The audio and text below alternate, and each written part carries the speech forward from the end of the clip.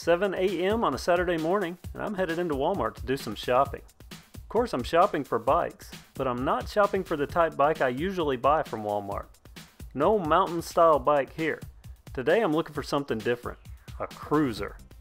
This is the cruiser rack at Walmart. It's quite a selection, but I didn't come for any cruiser. I came for this specific one. This is a Huffy Cranbrook, under 80 bucks. A steel men's cruiser with a coaster brake. But that doesn't mean I'm not easy to persuade. Let's look at what else they have.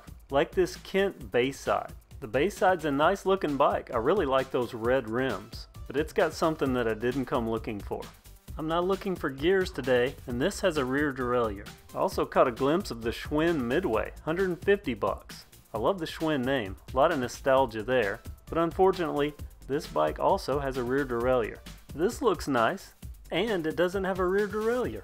It's also a Huffy, so that's a plus. This is the Huffy Nel Lusso, but it costs more than the Cranbrook. Thing is, I think that the Cranbrook fits a niche that doesn't exist anymore. You hear everyone talk about how sturdy their old bike they bought from a big box store was back when they were a kid. Well, I'm thinking that maybe back then, bikes weren't trying to do what they're trying to do today. None of the marketing and the mountain bike styles and the full suspensions, all this stuff companies are trying to throw onto these bikes without increasing the price. That means quality's gonna suffer. So that's my theory. I take this Cranbrook off the shelf the way they assemble it at Walmart, and it should last for years without any problem. Well, that is until I ran into a problem. That is that the one on the shelf had a warped rim. I checked with the employees and they only had one more bike in the store and it was boxed up. And the bike assembler wasn't going to be there till Monday. I planned on riding today. Plus, I brought my small car with a Ceres bike rack. I have no way of transporting a boxed bike home. While I am looking for old school durability, that doesn't mean that I'm not modern enough to want something right now. So I need to look for an alternative. What about that Nel Lusso?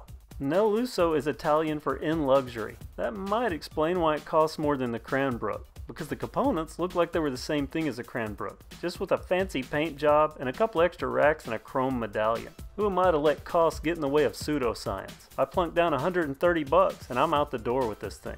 Let's just hope that Nel Lusso doesn't also translate to fragile. I let my pseudoscientific ambition get in the way of common sense and planning. I brought my Ceres bike rack. The Ceres Super Clamp has a problem clamping down onto metal fenders. This bike has metal fenders. So that means I had to use some Alabama engineering to come up with a way to get this thing 2.5 miles to home.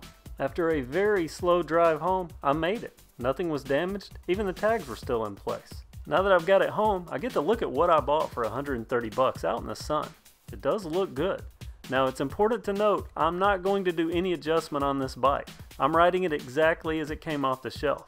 All I'm doing is taking off any hang tags and warranty information and looking at the placard to see what they say it can do. Looks like they're pretty honest in this case. For 130 bucks you get chrome wide sweeping handlebars with Huffy comfort grips that come poorly adjusted, kinda at the wrong angle. Beside the chrome quill stem is a plastic Huffy cup holder. Now it's plastic, but it looks like leather. A nice touch is on the other side you have a cell phone holder. This fit my iPhone 7 Plus.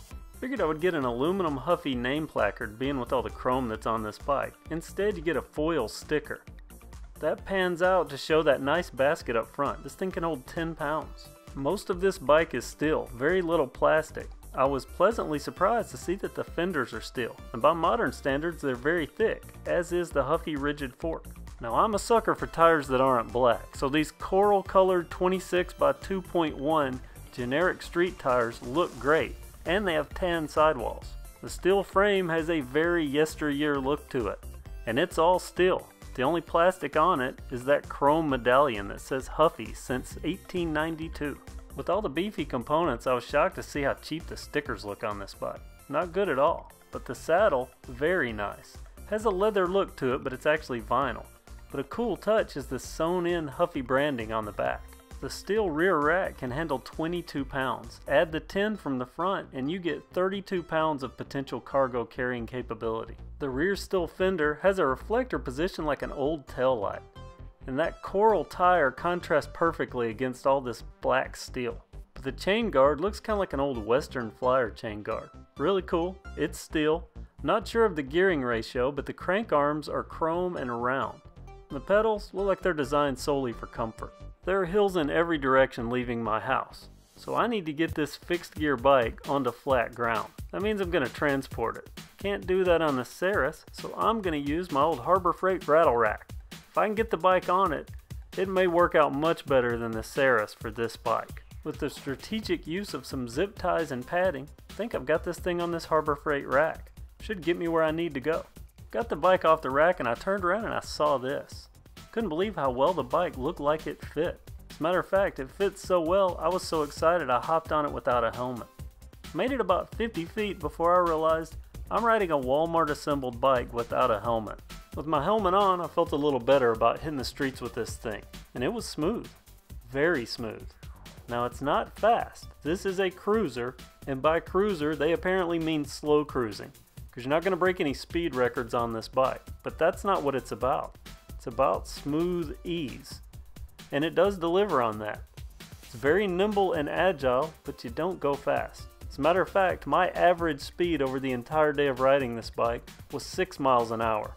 You may not have speed, but you have comfort, and lots of it. This bike traversed streets that I ride daily, and it just floated over bumps. That's because of that dual spring seat that you sit and that upright seating position. Nothing feels like it's happening fast, and nothing feels like it's happening rough. It's just an easy, pleasant, nice ride. All the casual comfort aside, I did have one issue with this bike, and that's that I couldn't stop on it. I could slow down, but that's if I put everything that I have on the bike. I remember coaster brakes when I was a kid. I could lock up the tire easily and slide down a hill.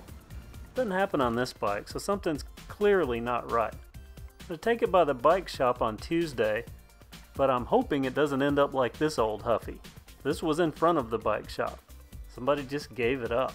The brakes are an issue. The only other problem is a problem with me. I'm not conditioned for a single speed bike, so I find out that areas that look flat might not actually be flat. But on flat roads, this thing's perfect, and definitely Nel Lusso.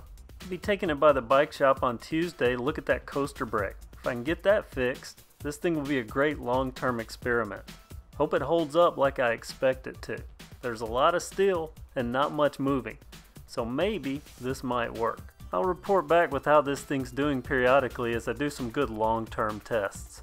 Thanks for watching, have a great day, and stay tuned for more great bike videos.